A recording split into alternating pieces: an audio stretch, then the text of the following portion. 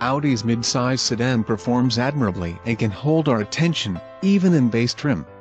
Most versions will get a turbocharged inline-4 that makes 252 horsepower and 273 pound-feet of torque, an 8-speed automatic, and all-wheel drive, which Audi calls Quattro.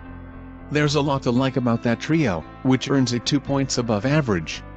We nearly awarded another point for a good ride, but stopped short. The competition has caught up, or in some cases surpassed the A6. Only front-drive models of the A6 get a 7-speed automatic that is admirable in its proficiency.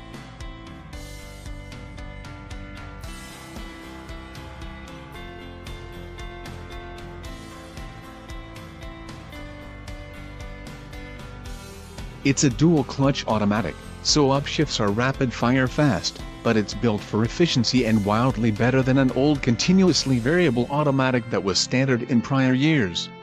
Most versions will be equipped with all-wheel drive that automatically adds an 8-speed automatic that we like for its ability to find, hold, and swap gears with ease. An optional supercharged 3.0-liter V6 is rated at 340 horsepower and features mostly the same running gear as Turbo 4 versions. It's found in 3.0T versions of Premium Plus trims and standard on Prestige versions of the A6.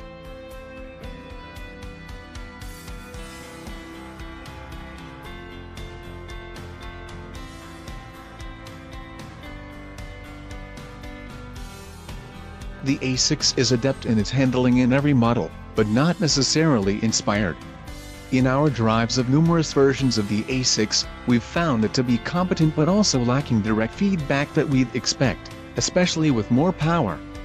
That's not hugely surprising considering sporty drives are the direct purview of a more powerful S6, but we would have appreciated a little trickle down.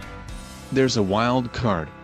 The available competition package adds a sport-oriented rear limited slip differential that we've enjoyed on other models.